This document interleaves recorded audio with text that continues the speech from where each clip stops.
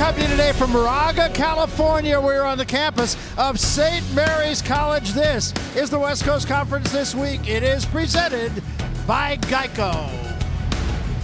And hello again, everybody. I'm Barry Tompkins. My partner, Casey Jacobson, 13 years ago, there was a guy who was a shooting guard at Stanford, and a darn good one. Came over to me and said, you know, I want to do what you do one of these days. I told him, you're going to take my job. I still believe that. A pleasure to tee it up after all this time with Casey. Casey, what goes around comes around. Now, yeah, I've been waiting for this moment for a very long time, Barry, to work a game with you. It's an honor. And I still say he'll take my job. No. Let's talk about this conference. We're going to be watching the West Coast Conference every week now for the next 10 weeks. It was a very good conference last year, I should say. If anything, it's a better conference this year. Yeah, it was a great conference last year. You know, they had 6 teams that played in the postseason, 2 of which played in the NCAA tournament, BYU and Gonzaga. BYU lost to a good Oregon team in their first game, but remember, they lost Kyle Collinsworth, a big part of their team. Gonzaga, on the other hand, did win a first-round game against Oklahoma State before losing to a very deep Arizona team. But this is the 3rd year in a row that the WCC has had multiple bids to the NCAA tourney. Yeah, and a very successful preseason for the conference in general. Just 2 teams sub 500. Here is the way things stand as we head into conference play.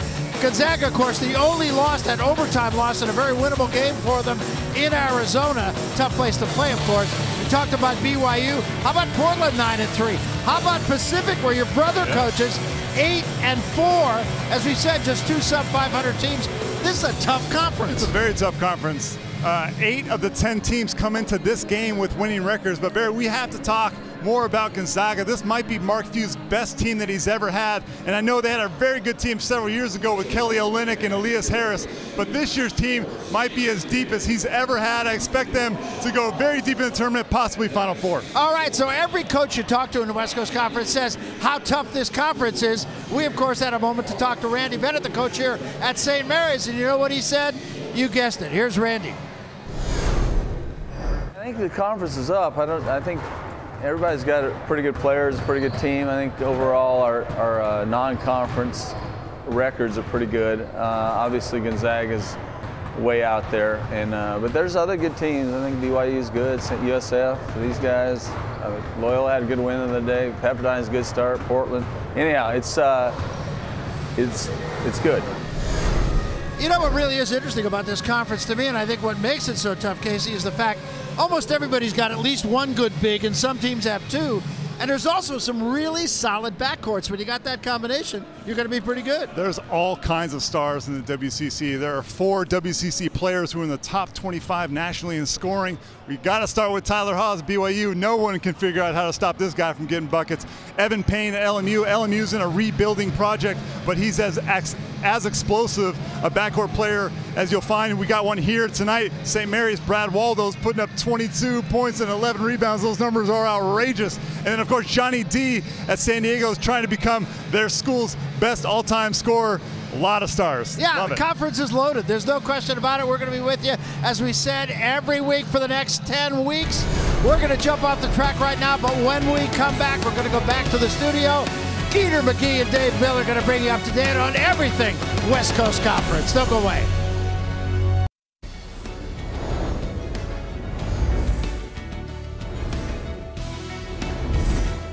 Hello and welcome back to the Geico WCC This Week in Los Angeles. I'm Chris McGee. Joining me, former NBA assistant coach Dave Miller. First show of the year, an exciting time. Coach, what's your initial impression of the WCC and the non-conference season? Well, Chris, if you like offense, this is the league for you. Right now, nationally, the WCC leads college basketball in three-point field goal percentage. They're 4th in the nation in overall scoring, and they're 3rd in field goal percentage. These guys make buckets, whether it's from the 3, whether it's in transition like BYU. They're just fun to watch, and it's a great league of student athletes that there is life after basketball. Love making buckets. All right, let's take a quick look at what the 3 WCC superpowers have accomplished so far. First up, Gonzaga. The Bulldogs have just 1 loss so far, an overtime thriller against Arizona, and they are ranked number 8 nationally. They're shooting close to 54% from the field. That's 2nd in the nation. Gonzaga has won 13 of the last 14 WCC titles, and they're going to be tough to beat again this year with their senior guards Kevin Pangos and Gary Bell, and some new stars in the front court. Now BYU, started off 10-3, including a nice win over Stanford last Saturday. Once again, they really pushed the pace, leading the nation in scoring at 88 points per game. They've scored 90 or more 7 times already this season. And, of course, it all starts with Tyler Haws, who's 5th in the nation in scoring at 22 points per game. Don't forget about the versatile Kyle Collinsworth, who's 4th in the WCC in rebounds and 5th in assists. And St. Mary's has started 7-3 with a nice win at Creighton, as well as a close loss at St. John's. All WCC center Brad Waldo averages a double-double, leading the league in rebounding and 2nd in scoring. The Gales also have some impact transfers with Aaron Bright from Stanford and Desmond Simmons from Washington. St. Mary's is trying to make their way back into the NCAA tournament after going to the NIT last season. And here's what the non-conference standings look like. Gonzaga is, of course, at the top, followed by BYU and Portland. Only 2 teams are under 500, and no team has lost more than 2 games at home. It's going to be an interesting race this year. Coach, we saw some of Gonzaga's early season accomplishments. You watched them against Arizona. How good is this team? Well, this is a team that I think is the most balanced Zag team that I've seen in a while. And when you look at the wings, it starts with athleticism. You've got Wesley. You've got Kyle Draginis. You've got Angel Nunez that can play. And then when you think about shooters, it really starts with Pangos and Bell. And what I like about this team the most, they've got big-time size. Karnowski, Sabonis, Wiltshire. This is a team that reminds me of the San Antonio Spurs. They can play with pace. They execute in the half court. They can shoot threes. They share the basketball and they make the right plays. And I love there's a method to their madness. They get the ball inside before they start looking for those perimeter jumpers. Coach, I know this usually isn't your gig. I mean, coaches don't like to think about this kind of stuff. But right now, you got to make predictions, all right, right before the conference season starts. Who will be the player of the year? Well, I think it goes to the reigning WC Player of the Year, Tyler Haws from BYU. And when you think about this guy, he can score from anywhere on the floor. He's averaging a league best 22 points per game. He can catch and shoot off the bounce. He reads screens as well as anybody in the country. To me, he plays like a poor man's Danny Ainge. I love his grit. I love his ability to create space. And when he's got the ball in his hands, you can almost count on a bucket, but he also moves well without the basketball. Here's a guy that knows how to move with a purpose, and he really is quite the player. All right, what about Coach of the Year? There he is. Well, I think Reveno and Marty Wilson caught my eye from strong starts, but to me it's about Mark Few. This might not be his best team, but it's his most coachable. I've seen Sabonis improve. Wesley was a one-dimensional player at USC. Now he transfers there, and you see him sharing the ball, moving the ball. I'm seeing some real coaching early. Few should win it. I mean, he's won 13 of the last 14 regular season WCC titles. I always like this one. Newcomer of the year. I got to go with the Zags. Again, I got to go with Wiltshire, the 6'10 transfer from Kentucky. He can stretch it to 3. He's skilled in the post. He can face you up. He's got a turnaround jump shot over either shoulder. And I know this is going to surprise a lot of people, but watching him play at UCLA, he reminded me of a poor man's Dirk Nowitzki. I think he's extremely talented. He can hit those shots facing up. Now, obviously, I don't think he's set for the Hall of Fame, but this is a kid that is really going to surprise the West Coast Conference. Speaking of surprises, give me a surprise team. Good question. I'd have to go with Portland, and I start that a year ago because they lost to the 10th seed LMU in the WCC tournament. They lost my man Ryan Nichols, who was a double-double guy, but Thomas Vandermars is anchoring the point. They've got quick guards. They execute. Plus, they've got the mental toughness of their coach. No one on the West Coast thought this team, Chris, was going to be 9-3 entering league play. I like their transition. I like the way they execute in the half court. This is an extremely well-coached team, and Reveno needs to make a push to try and get into the upper half of this league. You know, we like to push ourselves here, so we like to do new things, and it's time for a new segment on WCC this week. We had some of the WCC coaches in our studio earlier this year, and you had some fun with them, Coach. Let's go Coach versus Coach with Santa Clara's Kerry Keating.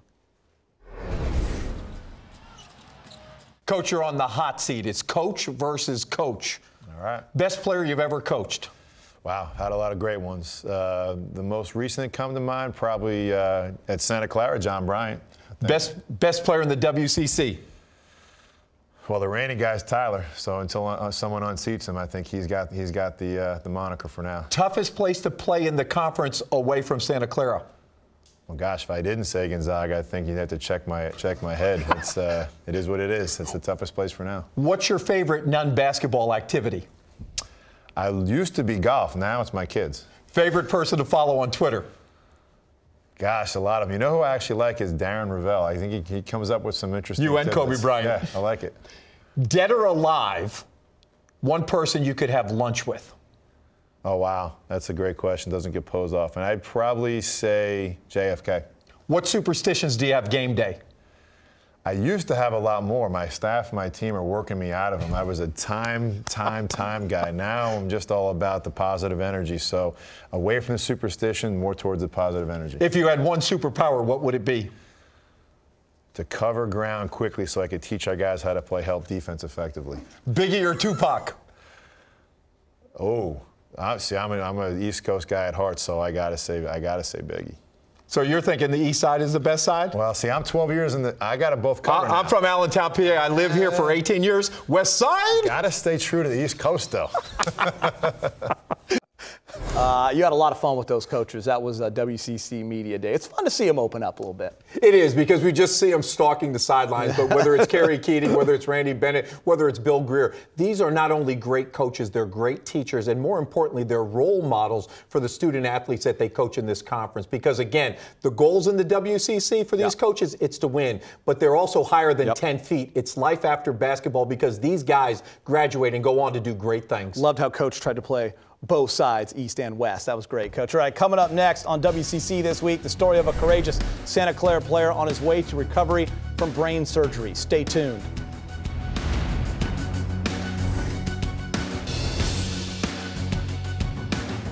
The Geico WCC Player of the Week for last week is junior guard Delani Robinson of Pacific. He hit the game-winning three-pointer against Fresno State with 1.1 seconds left. He also scored the final 8 points for the Tigers in a 4-point win over Nevada for the week. He averaged 11.5 points and 4 assists. It had been a long journey for Andrew Papenfus to make the team at Santa Clara. He was a manager and a practice player. He left Santa Clara and he came back. But when he finally made it last season, Andrew faced an unexpected obstacle and had nothing to do with his basketball. His journey to get back on the court this time has been even more impressive. Amanda Blackwell has the story. The first time Andrew Papenfus played in a game for Santa Clara University, he had just won an uphill battle. Brandon Clark to Andrew Papenfus, who lays it in. Papenfus began his college career as a team manager for the Broncos before transferring to play Division II ball and then returning to Santa Clara to play on the practice squad. Last season as a junior, he finally received the jersey he had been coveting. I had a dream coming out of high school that I wanted to play Division I basketball. Just never given up, worked hard in the weight room, worked hard, whenever I had a chance to, and, eventually earned a spot on the team. Just finally getting there, it's just like, I made it, but, once I made it, I've never given up, I always have a new goal. He was in position to head into his senior season as a team captain and leader. Wall Nate! But over the summer, while coaching a youth camp, the unthinkable happened. I was, demonstrating a drill, and for some reason I kind of felt weird. I went to shoot a corner three. I airballed it, and I was just like, man, this is weird. And all of a sudden it felt like I pulled my hamstring, and I kind of just fell over. And then I could feel my body start to kind of convulse, and I was just like, I think I'm gonna have a seizure. I blacked out. I don't remember anything. It felt like I was light speed running down the stairs to get there, and by the time I had gotten there, he was about halfway through the 2-minute seizure. And from that point on, it kind of felt like weeks or days till we got from one point to another, the ride to the hospital, and just trying to ascertain what had happened to him and trying to keep him calm to understand that we'll figure it out. Papenfus was diagnosed with a grade 2 astrocytoma, a tumor near the part of his brain that controls the right side of his body. Because it was slow growing, the doctors told him he could either have it removed right away or wait until after the season was over. I thought I was going to play. At first I made the decision, I'm going to push it back. I've worked so hard, to be here in my senior year, to actually earn minutes. And then it probably took a month of just kind of reflecting day in, day out. And then one day it just kind of came to me. My health long term is more important than 1 year of basketball. The night before the surgery, Papenfus visited his teammates, who helped give him the strength he needed. I was just telling him, don't worry about it. Everything's going to be okay. You're a fighter already, so I already know that it's going to go well. All the positive support, you know, you're going to be fine. You know, we're praying for you, this, that, just really, you know, gave me the strength and the ability not to worry just because I knew so many people were there. The surgery was a 5-hour-long process, and Papenfus was awake for most of the time so that the surgeons could be sure they hadn't affected his ability to move. They'd stimulate my brain with electricity to see if they could get my foot or my arm to move. It caused me to have a little mini seizure at first, and how they stopped it is that they poured cold water on my brain. But it actually felt like they were pouring cold water on my leg. It was quite a, you know, crazy sensation. The surgery was successful, and the next few days were filled with family and friends visiting him in the hospital, and already Papenfus was starting to feel more like himself again. He's still kind of out of it, but he's still kind of joking around. He's talking to the nurse and stuff, so it was kind of like positive and happy energy around the room. Right away, he just started talking about what are we going to do next now? Well, what can I do next? I mean, when do I get to physical therapy? When can I get back on the court? He felt like he was already winning just by having it removed successfully. Once again, Papenfus is working towards a goal of playing in a game for the Santa Clara Broncos. He's not ready for action just yet, but he's back out on the floor with his team, which is a great first step. I just wanted to try and get back to, you know, my normal routine just to help me through the process. So, you know, that was my goal, is to try and get back out on the court. It doesn't really surprise me because that's, you know, how Andrew is. He's a persistent, hard worker, you know, and he loves the game. That's what he wants to do. Doctors initially told Papenfus he could begin practicing with contact 3 months after his surgery, which would fall on January 6th. It's not certain he'll be ready for that date just yet, but when he does step back on the court, it will be pure joy for the Broncos. I want to see him. I don't care if it's the last game or whatever it is. I just want to see him step foot on that court, and I know it'll be special for him, and I know it'll be special for our whole team. Resilience is probably the easiest word to pick, but there's something more that Andrew has that has gotten him to this point to have a chance to actually be back. I love the competitiveness of basketball. I just love the game. So having it kind of taken away from you, especially my path, you know, you've worked so hard to finally kind of make it at that level, be able to contribute not only off the court, but, you know, now being able to get minutes and whatever. It's been hard, so just being able to know that I've overcome something so life-changing, it's going to be joyous. For the WCC This Week, I'm Amanda Blackwell. Great story, Amanda. Everyone is rooting for Andrew to get back on the court. Let's take a look at Santa Clara so far this season. They've started off 5-6, losing their last 2 games. They have a pair of guards, Brandon Clark and Jared Brownridge, who can really score the ball, each averaging 16 points per game. All right, game of the week, Coach. Santa Clara at St. Mary's. What interests you in this game? Well, you were just talking about guards, and that's what interests me, because when you think of Santa Clara, the strength of this team is in Jared Brownridge and Brandon Clark. They're 2 dynamic guards. But on the other side, you've got 3 really good guards for Randy Bennett. When you look at Emmett Nahr, I think he could be a long shot to be an NBA backup point guard in the league. You've also got the transfer Aaron Bright that comes in as a grad, and then you're also looking at Kerry Carter. But the key to this game is going to be points in the paint, and we're going to see the bigs are going to have to battle. We know with St. Mary's it all starts with Brad Waldo. They're also going to have to find a way to stop Desmond Simmons because he's big on offensive rebounds. And then they've also got a big Pinot who's a little bit more finesse but can get inside. But it comes down to, can Santa Clara, can Atanga and Cratch, can they defend inside? That's where it's going to come down to. If they can neutralize the bigs, then they're going to have a fighting chance. But St. Mary's on the road, they win in double digits. It looks like St. Mary's is back after a year going to the NIT. Never count out Randy Bennett because they're always going to defend. They're always going to rebound. And you know from past history, their guards really play. But St. Mary's will go as far as Brad Waldo takes them. He's got to be their beast in the paint offensively and defensively. And at home, they can't afford to lose any games all season. Coach Dave Miller crushing it. I'm Chris McGee. We'll get you back to McKeon Pavilion in Moraga, California.